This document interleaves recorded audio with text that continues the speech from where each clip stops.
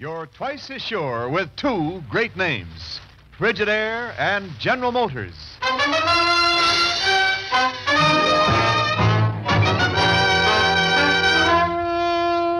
Frigidaire presents Herbert Marshall as the man called X. Wherever there is mystery, intrigue, romance, in all the strange and dangerous places of the world, there you will find the man called X.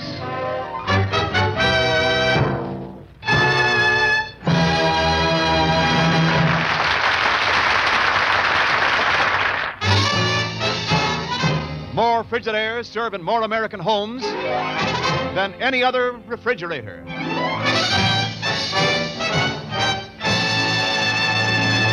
And now Frigidaire presents Herbert Marshall as Ken Thurston, the man called X.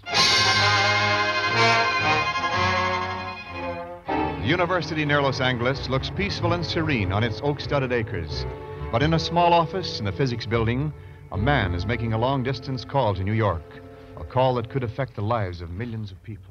Hello? Hello, is that you, Mr. Thurston? That's right. Who's that? My name is Bill Wilson. I'm a physics instructor out here at the university. You don't know me, but things are happening out here that...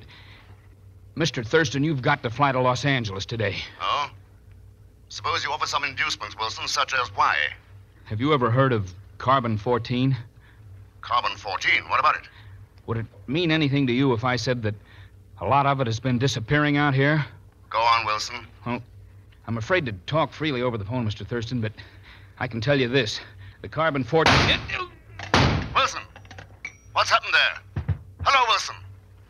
Can you hear me? Hello. Hello, Wilson. What's wrong? What's happened? Hello. What is it, Ken? Something wrong? Chief, what do you know about carbon-14? Carbon-14? Well, let's see. A radioactive isotope that... Yeah, that's right. One of the common elements they've been treating with active uranium. Sure. Been using them as tracers, haven't they, to determine the cause of certain diseases? Chief, they might hold the clue to curing cancer, tuberculosis, any number of bacteriological diseases. Well, no wonder they're called miracle workers of science. Yeah. We've only been able to make them for a year or so, and so far their use has been limited to this country. Uh-huh. So even small amounts of that stuff could be worth a fortune if sold underground most anywhere in the world. Sure, but what's all this got to do with that phone call? I don't know yet. But from what that guy said before we were disconnected, maybe I better go to the West Coast and find out. Now, wait a minute. You can't go chasing cross-country on the strength of an unfinished phone call from a man you don't even know. Nothing but a wild goose chase. Chief, when you chase wild geese, the geese usually get shot, not the hunters. I'm flying out to L.A.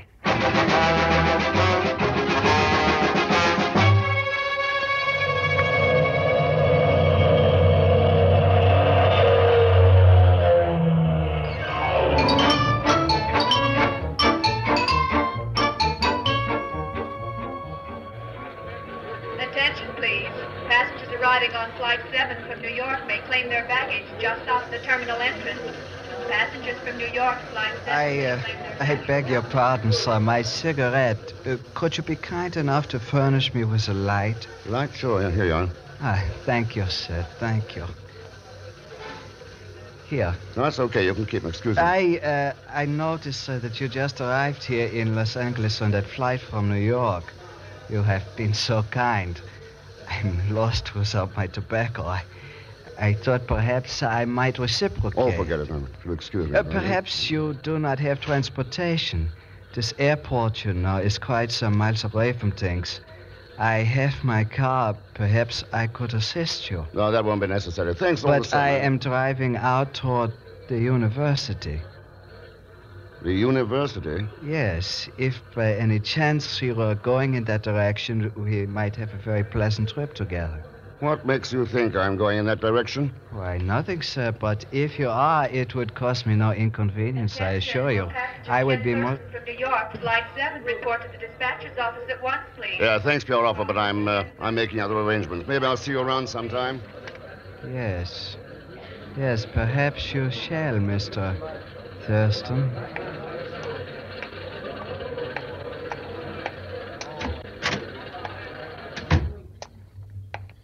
My name's Ken Thurston. I believe you were paging me? Oh, yes, sir. This Ranieri wishes to speak with you. What, young lady? How do you do, Mr. Thurston? Well, I'm Carla Rayner. I must apologize for having you paged in this fashion, but I did not wish that foreign man to see me talking with you. oh, why not, Miss Rayner? It was at Dr. Sherwood's request. Dr. Sherwood. Yes, he is head of the Nuclear Research Department at the university. I'm his assistant, and he sent me to meet you. It's mighty nice of him, but I still He did don't... not want any of the staff to know that you are arriving, Mr. Thurston. The foreign man is Professor Udow of the department. Udow, I see. My car is waiting outside, Mr. Thurston. Shall we go? No, Miss Rayner, I don't think so. Really? Is there some reason why you do not wish to go with me? A very simple reason. I didn't tell anyone, including Dr. Sherwood, that I was coming to Los Angeles. Bye, Miss Rayner.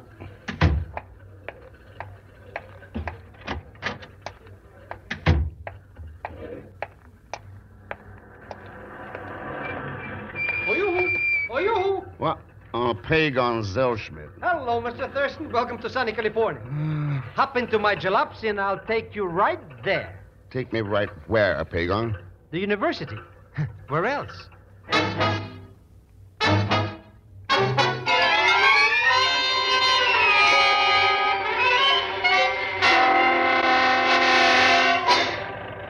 See, Mr. Thurston, I was temporarily embarrassed for fun. No. Yes. And this Bill Wilson offered me a job getting acquainted with this Professor Udow. Udow. Why was Wilson interested in him, Pagon? He didn't tell me, only that I should really case the guy. You understand? How'd you make out? I didn't even get to third base. Now, who can understand that man? Such a terrible accent he's got. So I told Mr. Wilson to call you, and all I wanted is a small commission for getting you the job. Yeah. Thanks. How come you knew when I was arriving? Oh, that. I was keeping with Miss Brooks over the long-distance telephone. She told me about your reservations. Accidentally, of course. Oh, sure. And you told everyone in earshot. Pagon, I order... Look, Mr. Thurston. There's the nucleus building of the university. Must be something plenty important going on there, eh? Could be important enough to cure millions of people who are dying unnecessarily. Gee, Mr. X. Here, you better pull over and let that ambulance get past before it runs us down. Smart guy. Thinks just because he's got a tin whistle he can... Hey, look! He's going right to the nucleus building. Yeah. Someone must be hurt in there. Keep going. But I thought you said the stuff in there cured people. You can cure them, Pagon, or kill them. Step on it.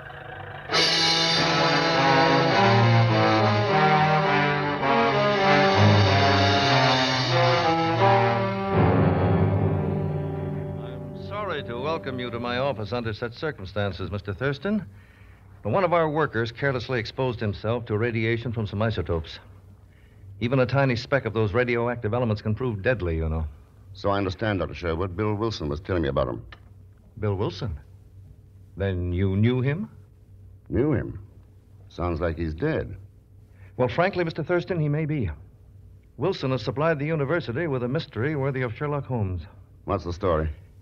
Yesterday morning, Carla Rayner, my assistant, thought she heard shots from Wilson's office, but when she entered, it was empty. Oh? A window was open. There was a blood stain on the floor, and Wilson was gone. He's been missing ever since. You seem to be missing a number of things around here, Doctor. Wilson, isotopes. Isotope? We're missing no isotopes. Where did you ever get that idea? I don't know, Doctor. Well, I won't take up any more of your time. Is it? Thurston! You hear that? Somebody's trigger happy out there. Let's get going. The ambulance. Well, look, Thurston, that's... Dr. Sherwood! Dr. Sherwood! What is it, Carla? What's happened out here? Those men in the ambulance. They were fakes. What's that? They have located the storeroom. They have taken the isotopes, hundreds of thousands of dollars worth. Good Lord. Well, looks like you have to change your story now, Doctor. Yes. And I'll have to change my story about Bill Wilson, too. Wilson? What do you mean? He isn't missing any longer, Thurston. He was driving that ambulance.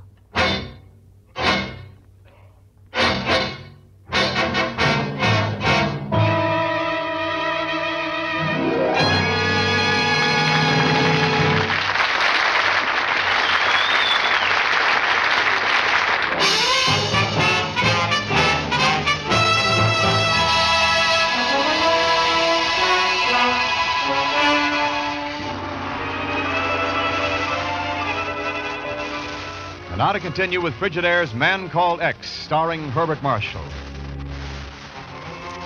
The Nuclear Research Laboratory of a university near Los Angeles, radioactive isotopes are being used, precious new tools of science.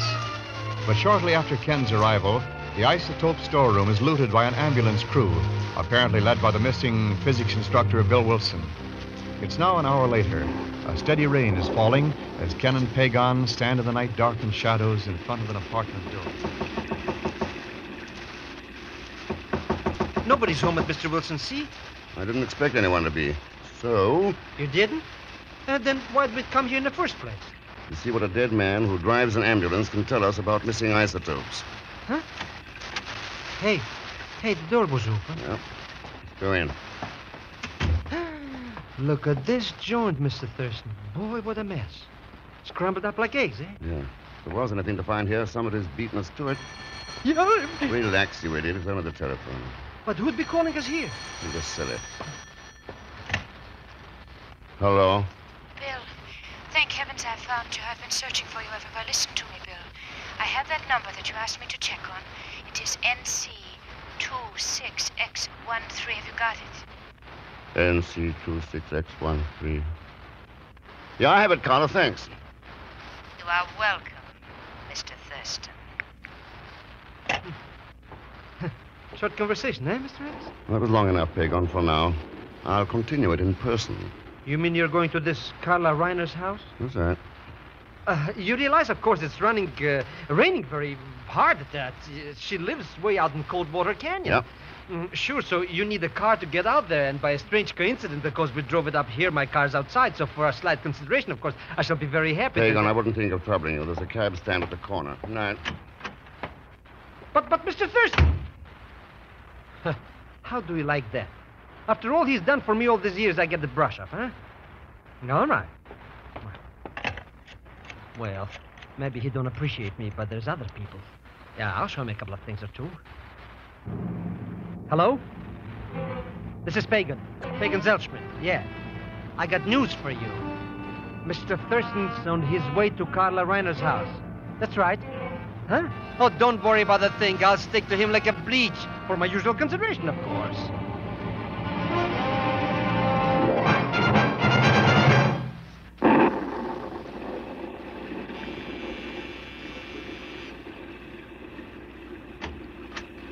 Come in, Mr. Thurston.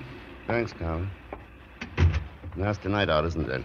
Is it? Yeah. I noticed your car is parked outside. You going somewhere? I dislike talking at cross purposes, Mr. Thurston. What is on your mind? Radioactive isotopes and Bill Wilson. I have nothing to tell you about either. Too bad. I have a couple of theories I'd like your advice on. Theories? Yes. Bill Wilson could have called me in New York and faked a couple of shots to alibi himself, so he could disappear and not be connected with the stolen isotopes, huh? And what has this to do with me? That's my second theory. You could be working with him and helping him hide out. What do you think of him, Carla? You do not have to answer that, Carla. Well, Professor Udall. That is correct, Thurston. And if you wish any more answers, perhaps this gun can speak for both of us. I'll rest my case for a while, Udall. Very sensible. Carla, my dear, we have work to do at the research building. Dr. Sherwood wishes us to start preparing new isotopes at once. It will give us another opportunity for action. How about including me in your plans, Udall? Ah, but you are included, my dear Thurston. Like this.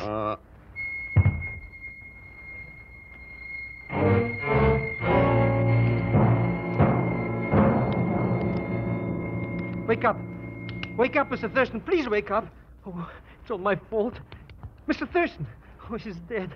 If I hadn't told that he was coming here. Speak to me. Mr. X, please speak to me. Say something, anything. I ought to wring your neck. Oh, Mr. X, you're not dead after all. Not even subconscious. I heard you sneak in here after Carla left me with Udall, and I gave you a chance to hang yourself. Who was it you tipped off about me? I'd be very happy to tell you, Mr. Thurston. Only I don't know. Pagon? I swear by the father of my father, Mr. Thurston. I just called the number Mr. Wilson gave me, and somebody answers. The next morning, there's cash in my mailbox. That's all. That number you call isn't NC26X13. Now, is it? Huh? NC what? All right, skip it. Let's get out of here. Hey, you're going the wrong way, Mr. Thurston. I didn't park in the garage. Nor did Carla. That's why I want to look in there. Yeah, let's look inside. Plenty dark in here, Mr. Thurston. Can't see a thing. Should be a light switch. Yeah. Well, Mr. X, there's an ambulance in here. the ambulance, Pagan. Huh? You mean the one that robbed the Atom Building? Yeah, let's look inside. Nothing in it. Nothing in it. Look, it's empty. Whoever pulled this job moved the isotopes out of here fast. That cutie Carla. That's the one. Did she, Pagan? Look forward into the driver's seat. Driver's seat? What can be... Hey! Mr. X, it's Bill Wilson. And this time there's no doubt about it. He's really dead.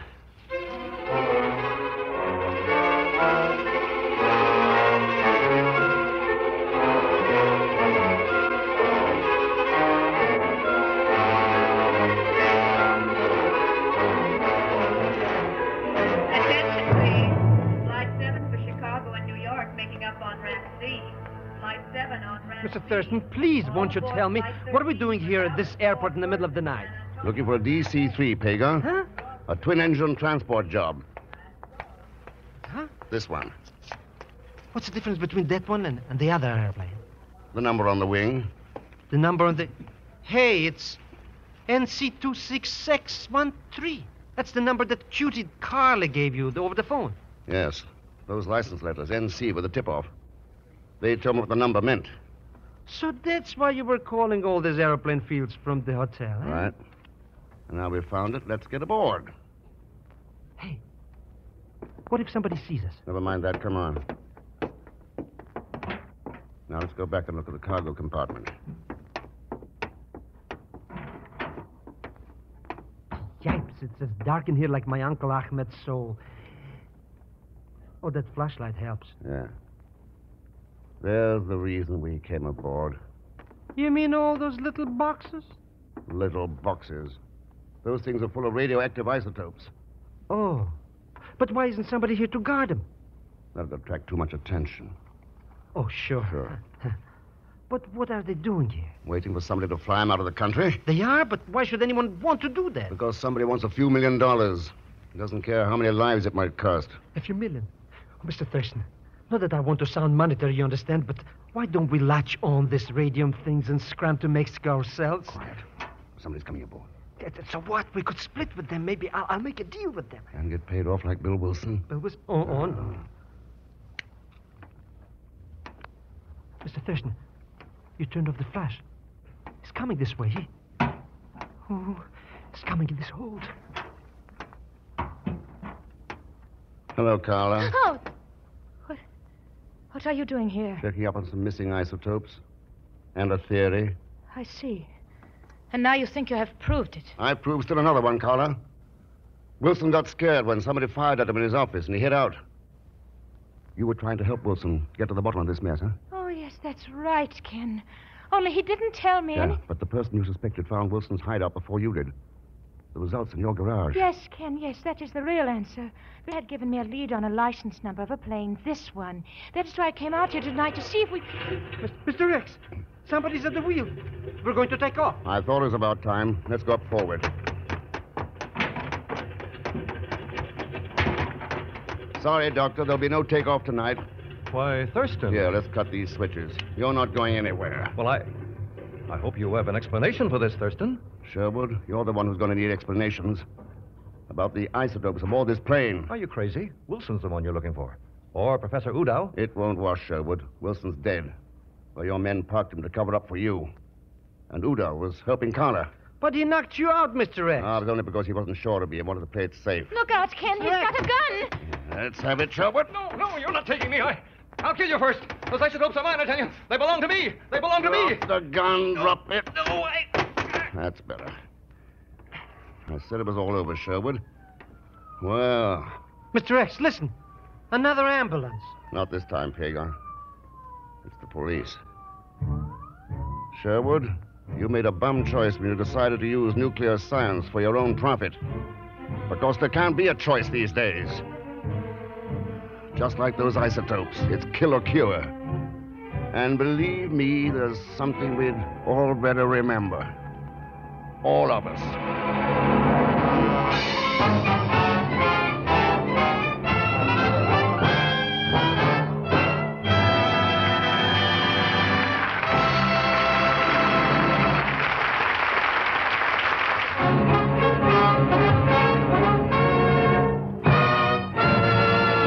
Now, Frigidaire star Herbert Marshall.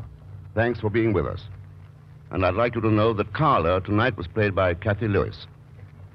Next week, our story is called One Way to Macassar. And it's one I don't think you'll want to miss because it's packed full of excitement and mystery. As usual, Leon Belasco will be along in the role of Pagon Zellschmidt. So join us, won't you, when next I return as the man called X. Good night.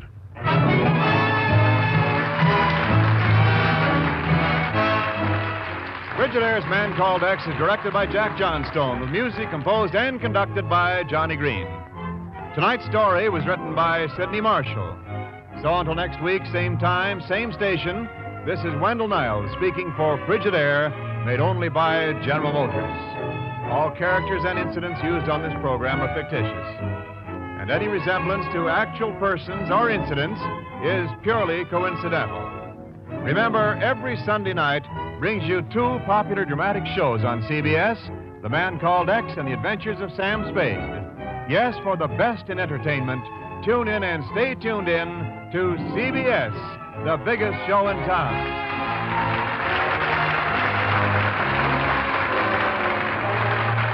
This is CBS, the Columbia Broadcasting System.